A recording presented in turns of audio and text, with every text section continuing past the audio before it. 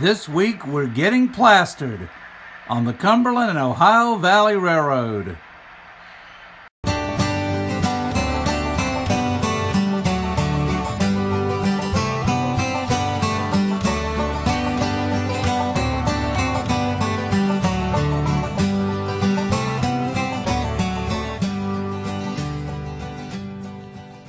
Welcome back, everybody, and happy Independence Day. It is 4th of July. You may hear some bangs in the background. The neighbors are shooting fireworks, so just excuse the noise if you hear something in the background. You'll see that I actually didn't do really anything in this corner from the last vlog, but a lot of progress around on this other side. First thing I did was go ahead and enclose the tunnel and also extend the webbing around the diorama. So this whole area here is ready for plaster cloth. And in fact, I have started to do some plaster cloth in the little river area right here. This actually has been a very challenging project because finding a backdrop that would match up with this one and drop to such a low altitude right here was difficult. And in fact, it took 3 backdrops blended together to make that happen. The seam between this one in the corner and the new one is actually right behind this tree right here. I'm actually going to pull it out and I'll show you where that seam is. But the colors around it aren't that bad. So once you put a tree back here, it's really going to be pretty invisible. Of course, there'll be other greenery and shrubbery in that area that'll mask it even more. But, you know, you stand from this vantage point, you definitely have a seamless background there. And I'll show you a little something that I came up with actually in the last day or two, and that is trying to figure out a way to ease this abrupt cut along the horizon here. What I had to do was make that a pretty drastic drop to match up with the other backdrops, and to do that I had to cut the top off of a lot of trees. You know, it's really hard to actually cut individual tree tops, especially when they're as close up as these are. There's just literally no way to do it. So what I thought about trying is taking some little clusters of super trees, which is the same thing here. It doesn't have any leaves on it. It's just the bare armature you get from Scenic Express. But these I've added some leaf foliage to, and from a distance, and I'm talking 2 feet, it definitely softens that hard edge. And what I'm trying to do is find leaves that sort of match the basic colors of the backdrop colors. Now, in this area, there'll actually be full-size trees that probably starting around this point, they'll be tall enough to mask this edge. But as it goes over this road, I don't have the luxury of putting trees in the middle of the road, so I think having the trees in the foreground and then just this little small area kind of from here to here with these little clusters sticking up from the back will make that not quite as abrupt and scalped looking across the top there. And the backdrop actually is mounted on a piece of foam board, and that gives a little bit of a gap that I can put the stems back behind there. So it's only been up a couple of days. I'm still kind of living with it and deciding if I like the look of that or not. I think the more I add, the better it'll look. But that's that's kind of where I'm at with that, and we'll see on the next vlog if that's if that looks even better with more foliage going up the hill. But the backdrop itself, of course, that's one. There's another one here that is going to match up very nicely with the one that's going to go forward. I just kind of stuck it up there to see, but either a tree or a building or something between those two endpoints, that'll flow very nicely too. And then there's a third one, which is this darker one that's back behind it. That one is actually mounted flat against the backdrop board, but these other two have the foam board behind them. So this area has a road that's going to go under the bridge, and it comes across a little Rick's highway bridge. I hadn't weathered it yet, but it is painted.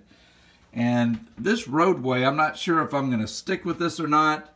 I had just some extra sheets of Woodland Scenics foam road bed, and I cut the road from that, so it's very flexible, and which makes it fit this contour very nicely.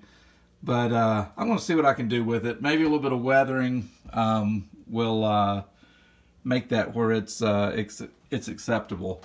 I made this retaining wall here out of Chooch makes some flexible wall sections. This is a concrete wall, and cut that. Of course, it'll be filled in with some Sculptamold, but cut that from a sheet of that concrete flexible wall material, and I think it looks pretty good there.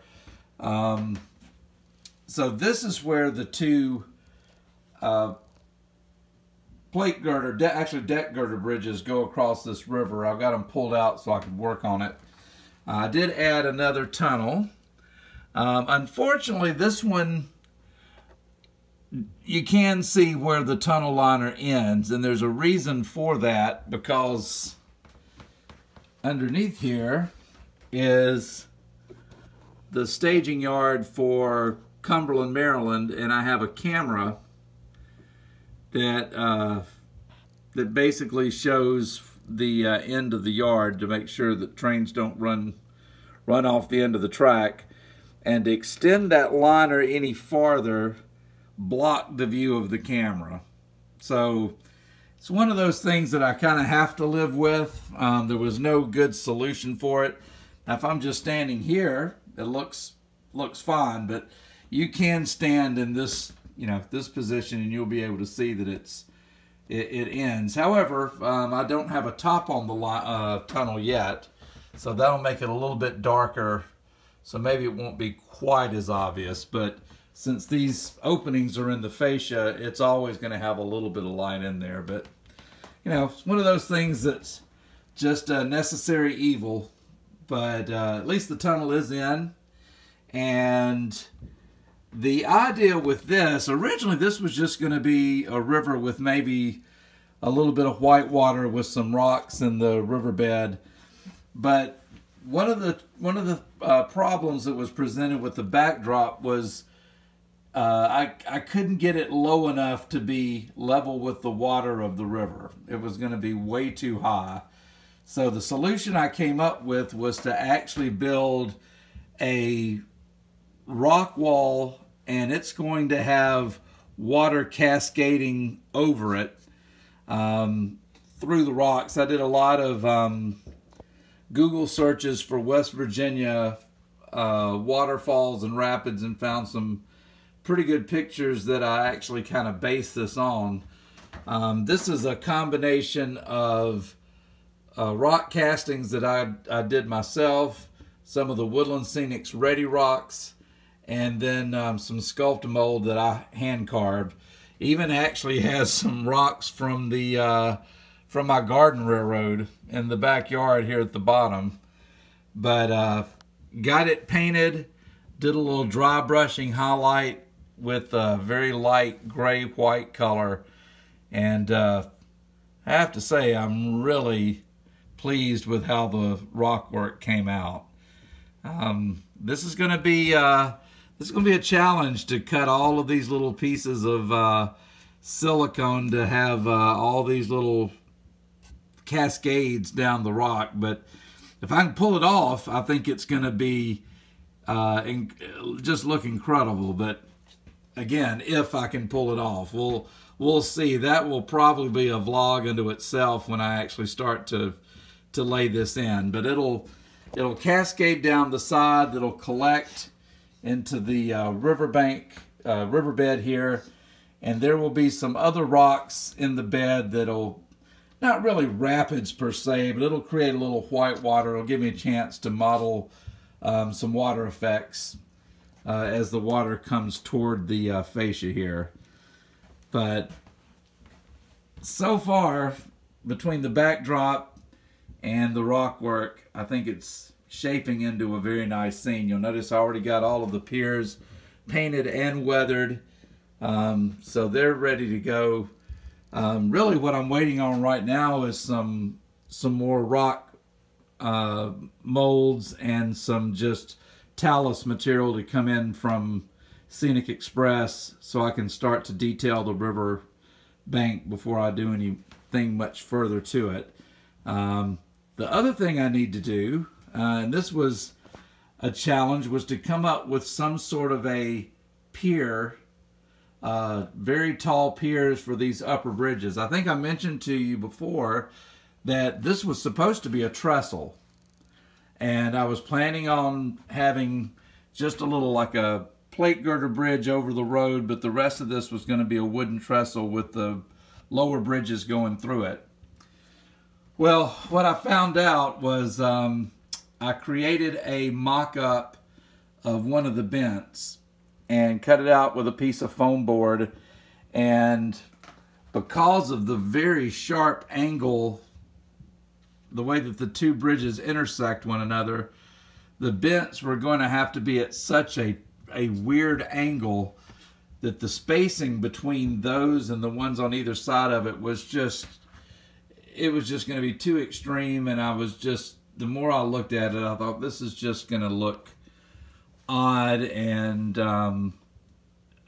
it just was not looking like what I thought it would. I was very disappointed, but I went back with my original plan, which was to use 3 different types of bridges. So these are built, they're not totally weathered. They've got a little initial weathering on them, but I really haven't gone to town on them yet. But it'll have the double plate girder bridge.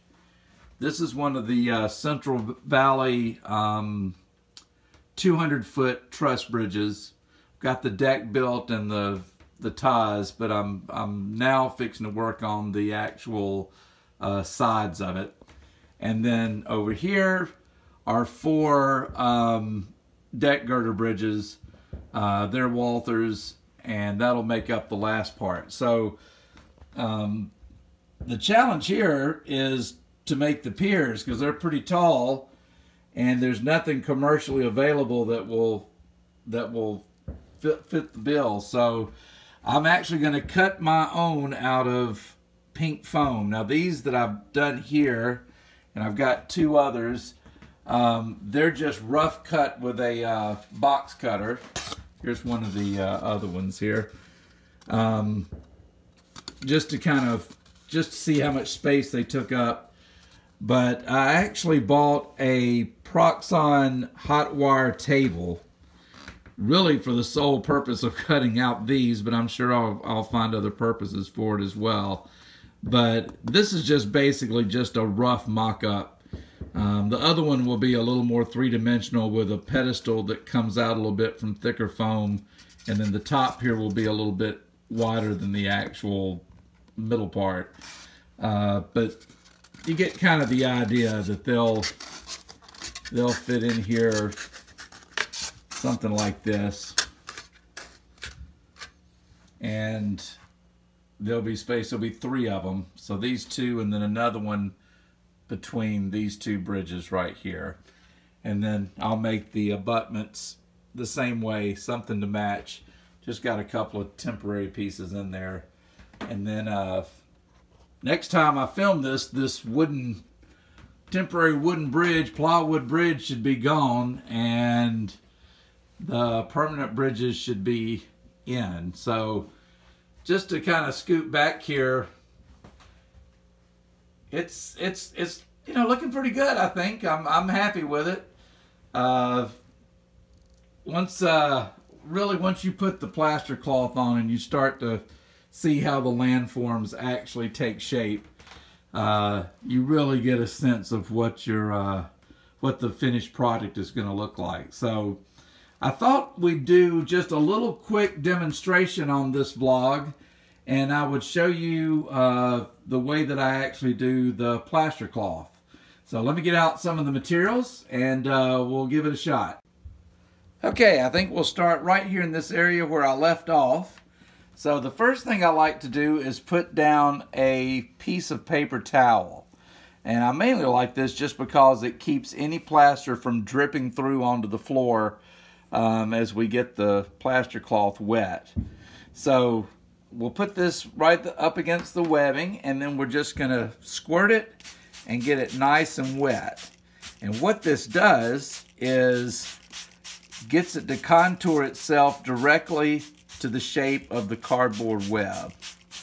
It's almost kind of magical here. It just takes that perfect shape. You can already see what it's going to look like. If you're not happy with it, one of the good things about doing the paper towel is now you have time to go in and make any adjustments if you're not happy with the way it looks. But I am, so we'll just leave it just like it is.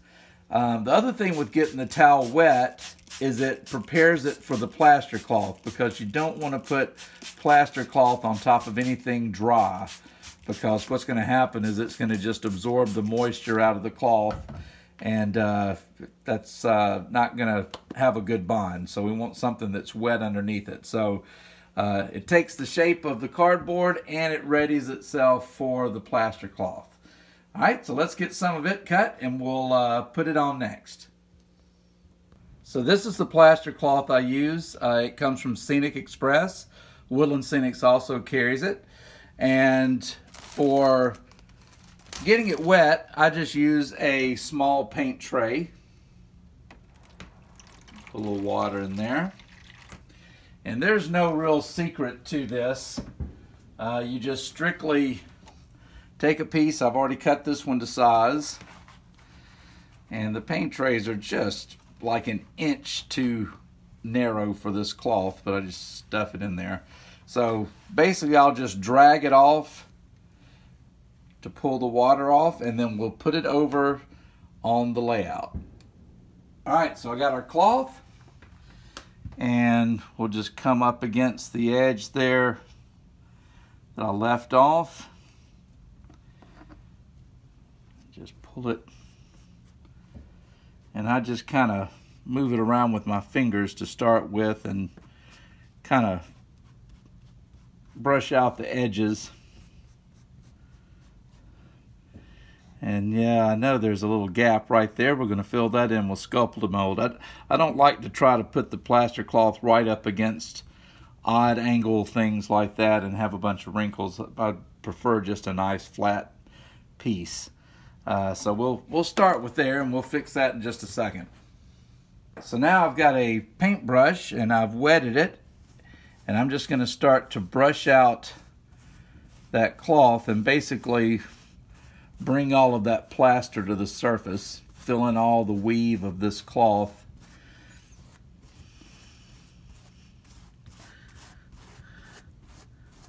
And you definitely want to brush out toward the outside edge, or else you're going to just bunch the cloth all up, because it doesn't stay put that well while it's at this state if you brush toward the center. But that's pretty much all there is to it. Pretty simple. And at this point, if you see any little bulges that you're not crazy about, one thing with wetting that paper towel, you also wetted the cardboard, so it's got some give to it at this point, so you can kind of manipulate that shape a little bit to get it exactly where you want it. All right, that looks pretty good. Let's see if we can add another piece and bring it around this corner a little bit. All right, here is our last piece we're going to do. I'm going to overlap it more just so I can be even with the edge of this paper towel. There we go.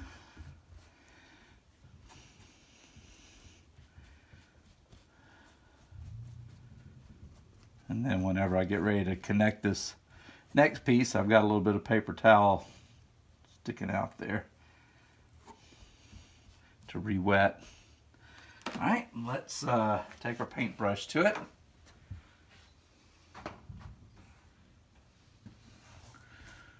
Cool beans. I love doing scenery. It's only second to structures is my favorite thing about layout construction. But I will say this is where to me the real artistry of the hobby comes in, because you're really, I mean, you're definitely sculpting here, maybe not in the traditional sense of the word like Michelangelo, but you're definitely making something appear out of nothing, which is always pretty cool. So there we go with our edge. So let's see if we can address this little gap right there and the riverbank as well. As you can see, I've got a seam right here, and that would be a big problem when you put any sort of resin in there, because it will seep out. If you have as much as a pinhole anywhere, it will find its way out. So we definitely want to cover that up with something so it's got a leak-proof bed to pour our resin. So let me mix up a little batch of Sculptamold and we'll tackle this area. Alright, I mixed me up a little Sculptamold here. Don't need a whole lot. And what I'm going to do is just first sort of just glop a little of this to the side of the opening here. I mixed this pretty dry because I don't want it soupy, because we're on a vertical surface here and I don't want it sliding off. Alright, so once I have a good little clump there, I'm just going to take my spoon and I'm going to start working it into that crevice. Now this is, if I get a little on the surface of this, it's not the end of the world. I haven't even weathered it yet, so this is just a plaster base material, so I mean I can wash off any residue that gets on there, so that's not a problem. And another little gap in there. And then I'll just sort of smooth it with the edge of the spoon. Round it off.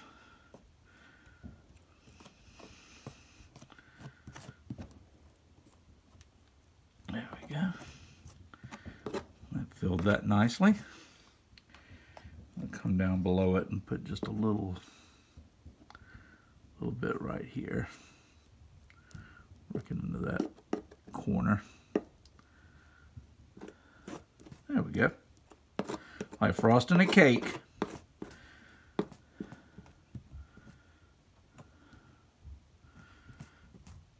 Alright, now what I like to do is use a smaller paintbrush than I did the first time. Get one out here. I'm going to wet it.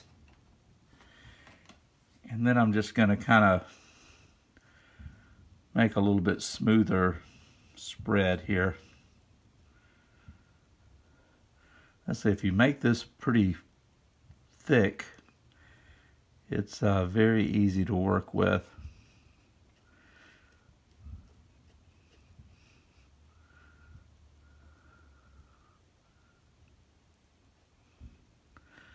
And you can actually get pretty clean lines with it, like that right there.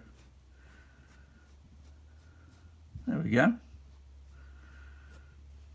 Now we got a nice filled gap. Let's do a little something with this riverbank and this gap here while we're at it.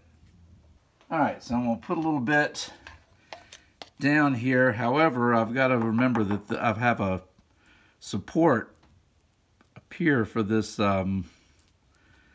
highway bridge, road bridge that goes across here. So I want to make sure I don't put this in the place where that needs to go, because it pretty much, I've already sized it to fit right in this little spot. So, but I also don't want to get stuff all over it, so I'm gonna kind of spread it in here. I think I'll bring that out just a little. It's a little sharp.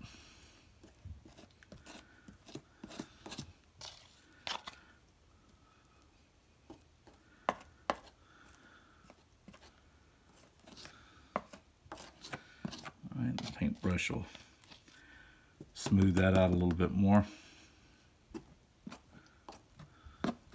Let's see.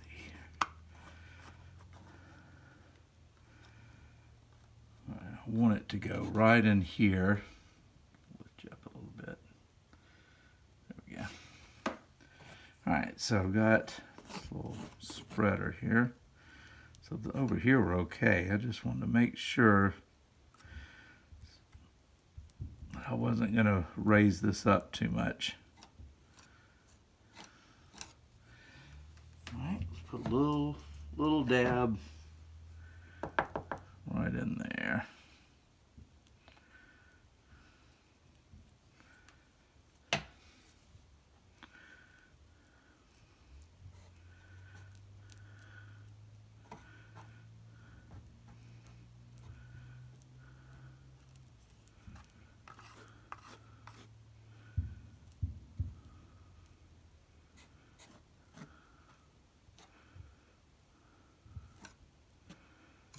Alright, I think the rest of this I'm going to do with the paintbrush. Let me get it wet again here.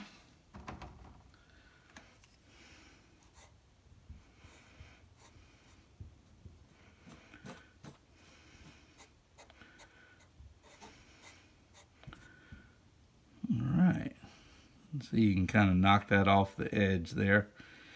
It doesn't really stick to the plastic. And you can also squirt it with water if it gets on something, and it'll just come right off.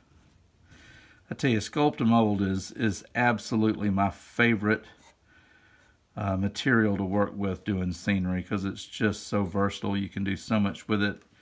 You can carve it, you can sand it, you can move it around as easily as we're doing here with anything from a trowel to a paintbrush. And it's just got that natural lumpy look that's great for the ground. I'm going to come on behind you here. Just want to smooth that out a little bit.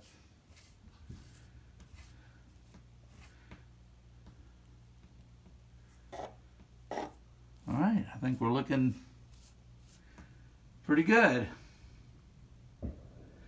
All right, I'm going to go ahead and fill in this rest of this area right here, and then we'll wrap up. All right, so here's the finished area with the rest of the Sculpt-A-Mold in. Went ahead and dropped the bridge back in place, and I tell you, when you start doing plaster cloth, even a little bit makes a huge difference. So I went ahead and put the bridges in so you could see exactly what the whole scene is going to look like with everything in place. But coming right along, guys. Next time we'll either look at adding water features or possibly carving and creating piers and abutments out of foam. We'll just see how this week goes as to what the next episode is. But if you haven't done so already, please subscribe to my channel. Give me a thumbs up if you enjoyed this episode. And look forward to seeing you next time. Stay well, everyone. Have a great week.